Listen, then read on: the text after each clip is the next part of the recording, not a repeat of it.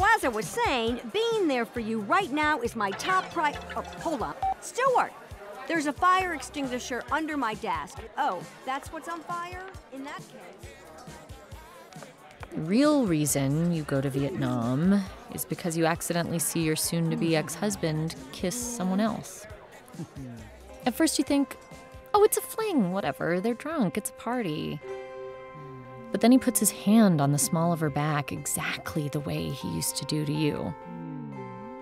It means, I've got you. And when he did it to you, it made you feel safe. And you realize he will never do that to you again.